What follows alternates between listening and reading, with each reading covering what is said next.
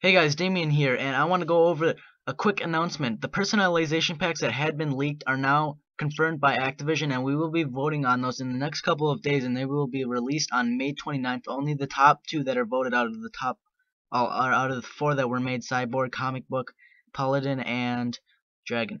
And I also want to make another announcement. Revolution will be on a free trial this weekend. This is the first trial for Call of Duty on a DLC, the first free trial for a Call of Duty DLC, and it will be taking place from Friday to Tuesday. So this weekend, it'll be leading up to the new camos that will be released. So I hope you guys enjoyed this quick little update. Subscribe so you guys don't miss other updates.